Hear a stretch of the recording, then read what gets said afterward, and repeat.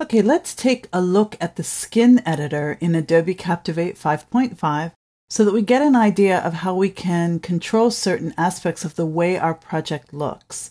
So the skin editor is the wrapper, so to speak, that wraps around the project that gives you your playback controls, your table of contents, makes it look and feel a certain way. And you do have a lot of control over the formatting of it. So let's talk about that. So I'm in the Lesson 9 folder in the file called Covered Bridges. I'm going up under the Project menu and I'm going to Skin Editor.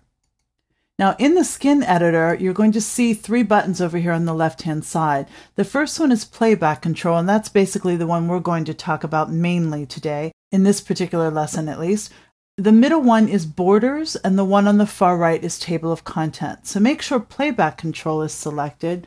And you'll see at the top you have different types of skins that you can pick from that are already formatted for you. For example, citrus. Give it a minute and it'll pop up. That one really doesn't match here. City Night.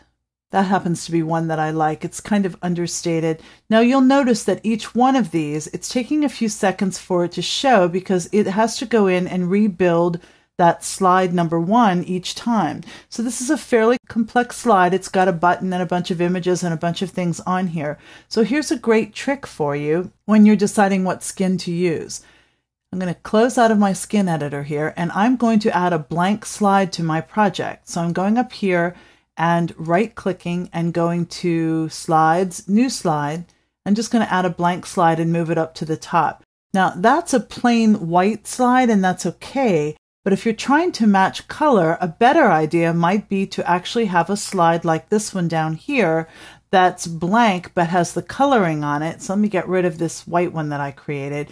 If you have a master slide created or you have just the basic colors that your project is going to be including, you might want to put a fairly simple slide at the very beginning, go back to your skin editor, and now it'll build a lot faster when you go in here and start choosing from your different styles that you're looking at. So here's default.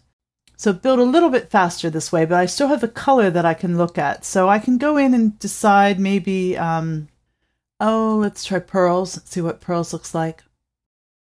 Okay, clearly doesn't go with it. So you can go in here and choose some different ones. Steel is one that I've used a lot because it's really kind of plain. That one is pretty good. I think that might be the one that I stick with. If you're going to make any changes to your settings here, it's highly recommended that you save it as a separate style. You don't want to write over your original one. So if you're going in here and unchecking some of these boxes, save it as a separate style with the little save button here. And that way you'll keep the original factory settings. So you can turn on your play bar, you can turn on your closed captioning, lots of things that you can do here to set up your skin to look a certain way. You even have control down here under your playback colors if you want. The center button up here at the top is for borders. If you wanted to put any borders around the outside, you do have some different styles that you can pick from for texture.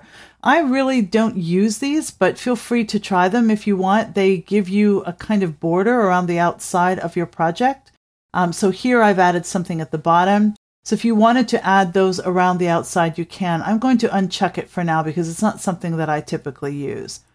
But this is the basic look and feel of working with your skin so that when you export your project, and we call it publishing in Adobe Captivate, it will have this look and feel about it. So you'll have your table of contents if you decide to use one, and your playback controls that can have a certain look and feel to match the branding of your project. So that's the skin editor in Adobe Captivate 5.5.